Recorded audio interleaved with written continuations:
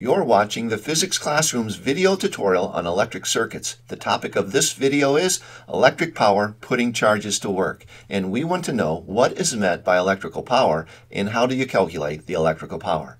I'm Mr. H. Let's get started. Electrical circuits are designed for a purpose, to power a device such as a light bulb.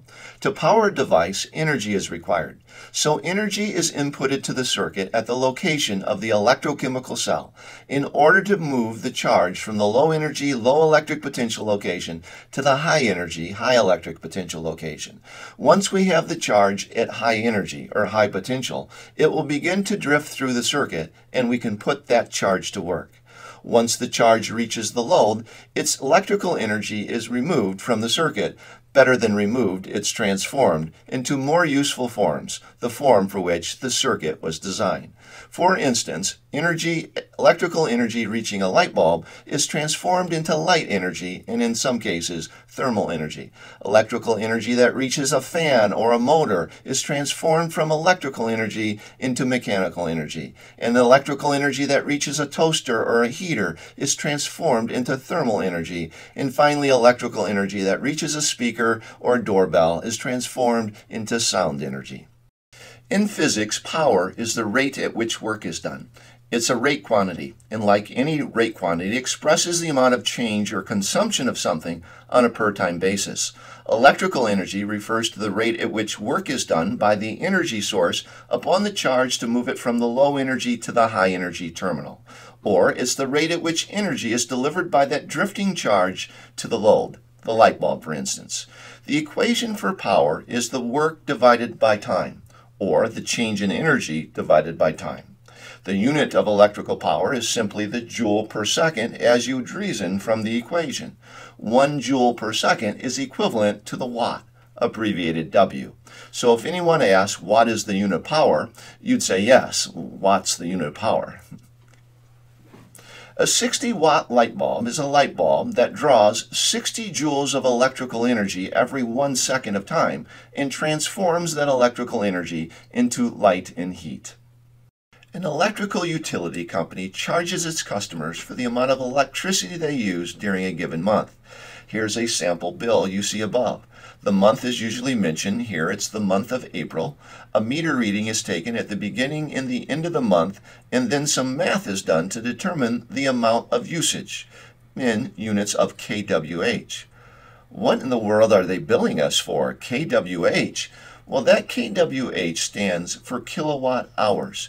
And if you dissect that phrase, kilowatt times hours, it's a unit of power multiplied by a unit of time. And we just learned that power is the energy change per time. So some math would indicate that this power times time is a unit of energy. The utility company is billing us for the amount of electrical energy that we use during that particular month. But it's quite an odd unit. Exactly how does that relate to joules? Well, there are people who can figure that out. We call them physics students. And this is how they do it.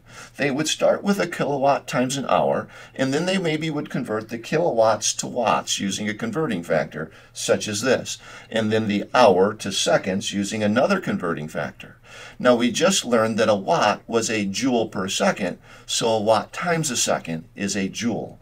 So our last converting factor converts this whole thing to joules, and if I do the math on this, that's 3.6 million joules. And they charged us for 1295 kilowatt hours. Now, if you do the math on that, it comes out to be just short of 5 billion joules. That's a lot of electrical energy. I'm going to use these three equations to derive an equation for power that expresses power in terms of the circuit variables that affect it. I'm going to begin with equation 2 and rearrange it to derive an expression for delta E. Delta E is simply equal to delta V times Q. I'm going to take this expression for delta E and substitute it into the numerator of the first equation, thus changing that first equation to P equal delta V times Q divided by T. I'm going to rearrange this equation to the form P equal delta V times Q over T. If I inspect this equation, I'll notice that Q over T is the same thing as the current. Just peek up at equation 3 to convince yourself of that. So I'm going to take the current and substitute it in for the ratio Q per T in this power equation, and I have power is equal to delta V times I. This ends up being a really big equation that you'll use quite frequently in your studies of the physics of circuits. It tells us that the power, the rate at which energy is delivered to a device, is equal to the current that runs through it multiplied by the electric potential difference that's impressed across it. Here's a practice problem.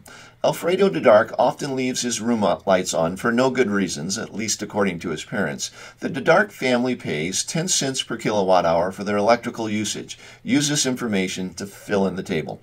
Right now I recommend you pause the video and then do this very problem, and then when you're ready, press play, and you can see the answers and hear the solutions when you press play.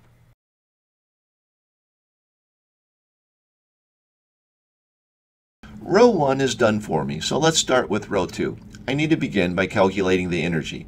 Energy is equal to power times time.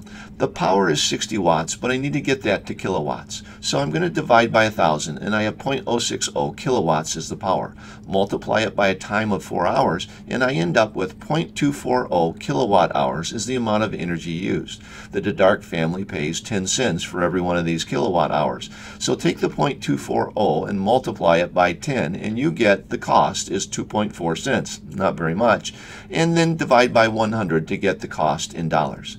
The third row goes much the same as the second row, only it starts with a 120 watt bulb and a time of 2 hours. So I'm going to take the 0.120 kilowatts, multiply it by 2 hours. I get 0.240 kilowatt hours, and the rest of this row goes much the same as row 2. In the fourth row, I have the power and the energy, and I have to calculate the time. Now, if energy is power times time, then time is energy divided by power.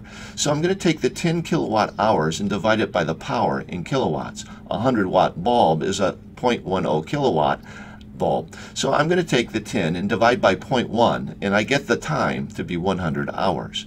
Now to get the right side of the table, I simply take the 10 kilowatt hours and multiply it by 10 cents per kilowatt hour. That gives me 100 cents for the cost in cents.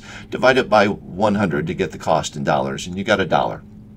In row 5, I have to work backwards from the 2 rows on the right. If I've paid 1,000 cents for my electricity and it's cost 10 cents per kilowatt hours, then I can figure if I take 1,000 cents and divide by 10 cents, I would get the energy used in kilowatt hours. It comes out to be 100 kilowatt hours. Now I know the number of kilowatt hours and I know the wattage, the power in watts. I can convert that power of 60 watts to 0.060 kilowatts. And then I can say energy equal power times time, so time equal energy divided by power. I can take the 100 units of energy and divide it by the 0.06 kilowatts, and I end up with a time of approximately 1,667 hours. That's the amount of time you have to use this light bulb in order to spend $10. In the last row, I have the energy in kilowatt hours, and I have the time in hours. The power is the energy per time ratio. So I'm going to take 60 kilowatt hours and divide by 100 hours, and I get 0.6 kilowatts. If I multiply by 1,000, I'll be converting that to watts, and it comes out to be 600 watts. To get the 2 columns on the far right, I do the usual. I take the kilowatt hours of energy, I multiply it by the 10 cents to get the cost in cents, then I take that cost in cents and divide by 100 to get the cost in dollars. Hey Alfredo, what's the matter you, huh? Turn off the lights. It's at this time in every video that I like to help you out with an action plan, a series of next steps for making the learning stick. But before I help you out, could you help us out by giving us a like, subscribing to the channel, or leaving a question or comment in the comment section below. Now for your action plan. Here are 3 resources you can find at our website, and I've left links to each of them in the description section of this video. You have a Minds on Physics mission, a concept builder, and a tutorial page. Any one of these can help make the learning stick. Whatever you do, I wish you the best of luck. I'm Mr. H, and I thank you for watching.